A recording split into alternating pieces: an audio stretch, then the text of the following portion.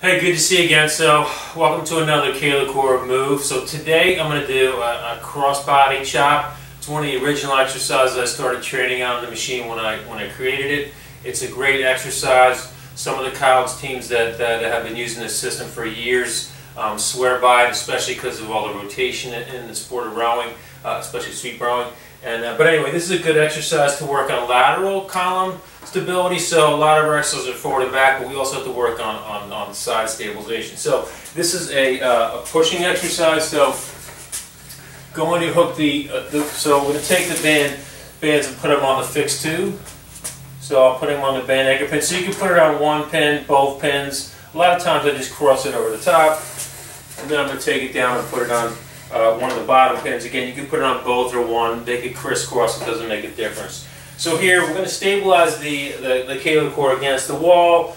I do these in the park often, so I put it up against a tree, just something stable. If you don't want to mess up your trim molding, I actually have a dumbbell here on the floor, so I'm going to place that up against the dumbbell. Foot plates are down, so the L plate that you stand on is actually down to the ground. And that'll set up if you have your band anchor pins facing the ground in this exercise, not facing up. So this exercise is really a diagonal chopping exercise. So we're going to set up by taking the top hand, palm facing the mouth. We're going to put the hand extended out straight with again, the palm facing you. I usually bring the hand close into the collar, and then we'll take the bottom hand and do the same thing, but now the palm's facing away on the bottom. This is a push-pull, so I'm going to just show you the two components. So the pull is just pulling with the top arm across the body on this diagonal pattern. The bottom arm is just a push. Okay? So the target is we're just taking the bottom hand and pushing it into the opposite pocket, and that's kind of the exercise setup. So you're going to kind of square up to the machine. The tube is right on your body. There's other exercises where you can move away, but this one we're really trying to build stability of the spine, avoiding side bending or pitching in the spine. So we're going to be pushing off on this outer leg, so the gluteus medius is going to be activated here. And we're going to try to do equal pressure. So I'm trying to keep 50% pressure on top and bottom hands as I push down and away. I usually do like a couple second holds here, so we're trying to build the spine endurance here. So we're trying to build this fundamental spine control to operate against your arms and legs. So I'll do sets of 10, 15, 20 depending on what I'm trying to do that day, and the resistance will vary based on how many reps I'm planning on doing.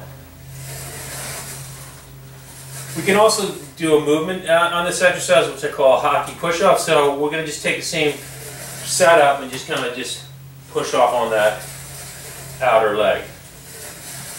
So again, spine stable. We're moving the arms and legs. They're on a fixed spine.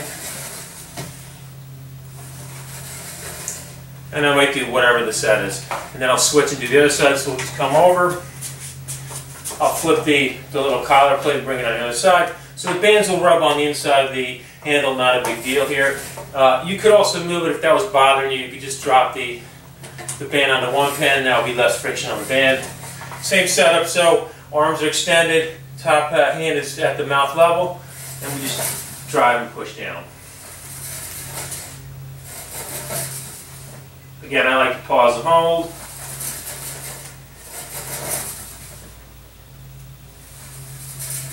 And then we can do the hockey push-off, just dropping down and pushing off here. So again, this is a great way to work on the lateral column core strength training. So we're always moving arms and legs on a fixed spine.